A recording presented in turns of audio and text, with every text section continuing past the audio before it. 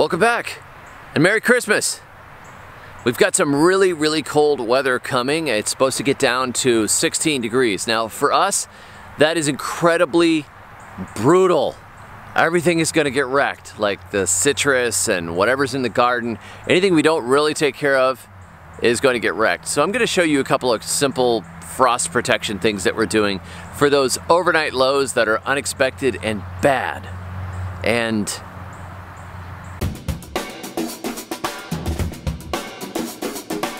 the first thing is mulch. So right here is a little circle of sugarcane that we planted, and you can't see any sugarcane. That's because it's beneath a few inches of soil and a pile of mulch. There's at least 6 inches of mulch on top of it inside of that pit there, and that will help protect things from freezing. That's very important. So number 1 is mulch. Number 2 is thermal mass. Right here I have a 55-gallon drum that is full of water. Actually, this might be a 45-gallon drum, but you get the idea.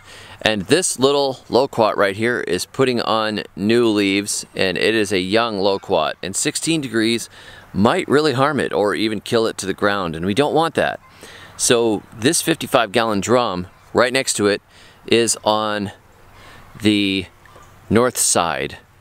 And I don't know that that matters very much, but it'll help block the north wind a little bit. And then all we have to do is cover this then with some blankets or sheets. And we got a few bags of blankets and sheets from the local thrift store. And that is really easy protection overnight. This is going to act like a heater the entire night. It takes a lot of energy to freeze that much water, and it's not going to be a problem. We should be perfectly fine.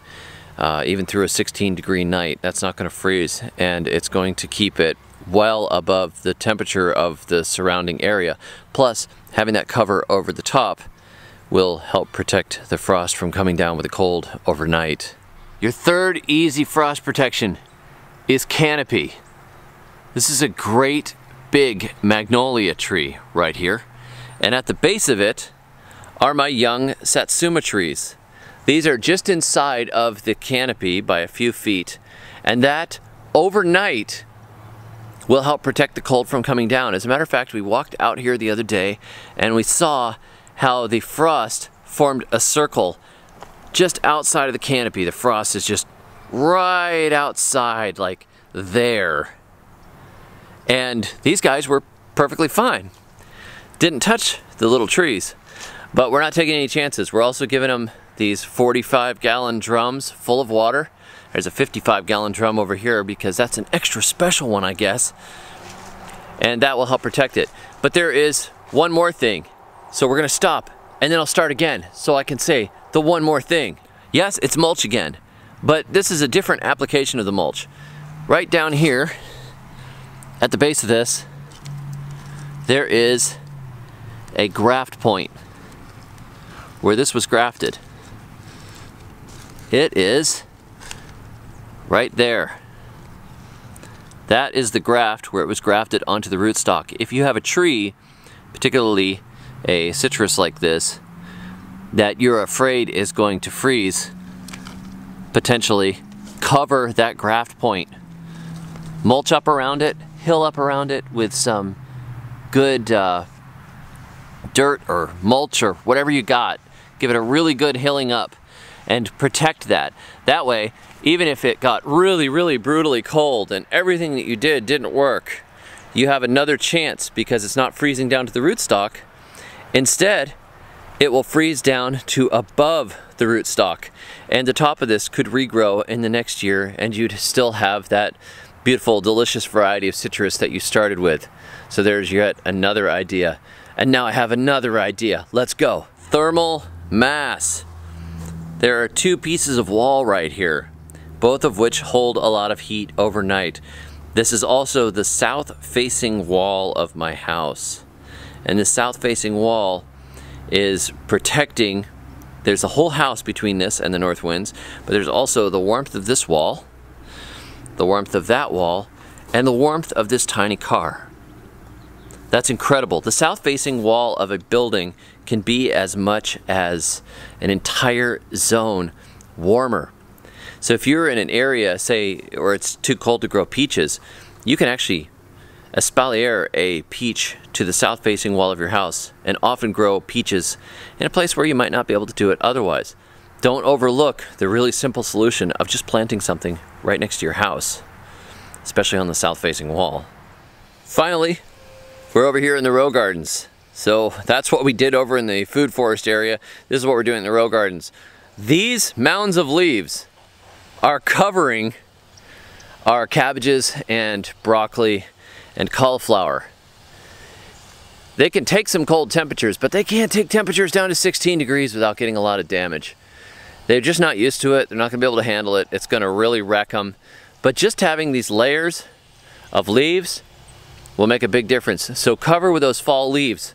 Over here, we're going to throw some sheets over these radishes and hope for the best, because this is a complicated mess of radishes, and it is what it is. We didn't have enough material to cover with, and frankly, I got really tired of raking.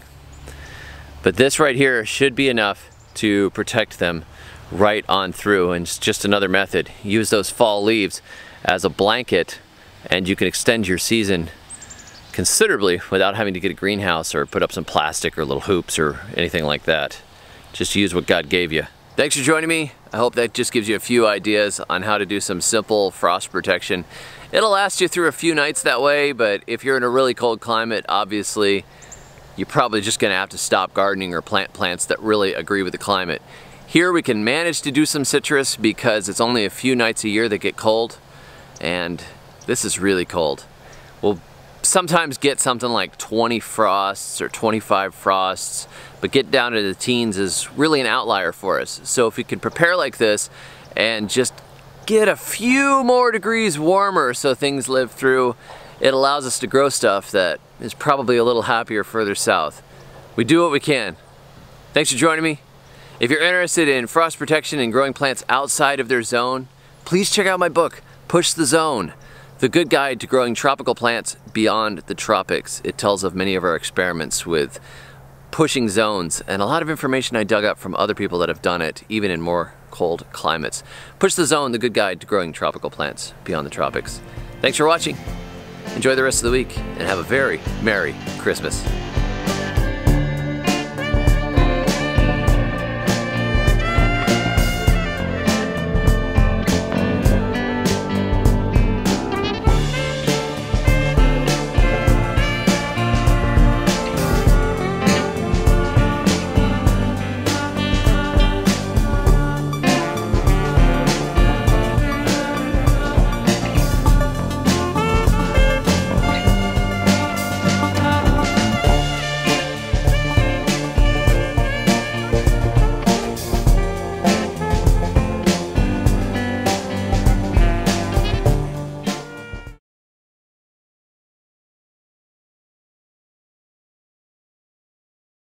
And may your thumbs be merry and bright.